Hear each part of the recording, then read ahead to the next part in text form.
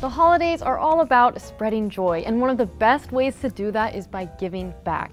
So Christine, I know Helping Hands has amazing programs, so how can the community get involved? So Adopt a Family is our holiday program through Helping Hands Hawaii, where we connect families in need with community donors. So what does it mean when someone's matched with a family? They get to actually pick the family that they want to help. We send the family stories, so the story will have some information about what the family is going through and what kind of things that they're asking for this holiday. If there's kids listed, they'll put like educational toys. Adults, a lot of them are listing like basic household items, laundry soap, blankets, pillows. But our whole goal is to try and get every family adopted this year. I feel like during the holidays, we love receiving gifts, but giving is so much more fulfilling, right? Yeah, being on the other end, kind of like being Santa's elves, helping these families, seeing donors come through and getting the gifts that, the families are actually asking for is like, wow, it's pretty amazing. So how have you seen it help a family in need? A lot of them share with us that the families feel uplifted and that they're ready to conquer the next year. So going into the new year with higher spirits to get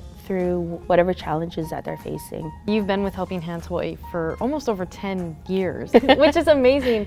Why are you passionate about what you do? Being able to help these families, it's really humbling to see the community coming together and helping. To sign up as a donor, you can go to our website, fill out our donor form and the type of family or individual that you're looking to help this holiday season. Donor deadline is December 4th. Right now we have over 600 families. So if someone wants to help and they're not able to fulfill a family wish, they can donate to our Good Neighbor Fund to help a family in need throughout the year. Every dollar counts.